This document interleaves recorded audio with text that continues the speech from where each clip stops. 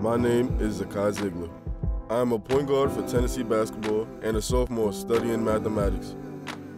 When my family lost everything to a fire, the volunteer community pitched in to get them back on their feet. I watched as an online fundraiser was shared by Vol fans near and far.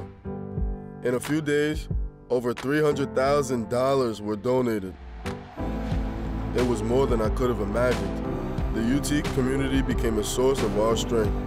Because of their generosity, I'm able to lead on the court, excel in the classroom, and give back to the community. It takes community to overcome adversity. It takes a volunteer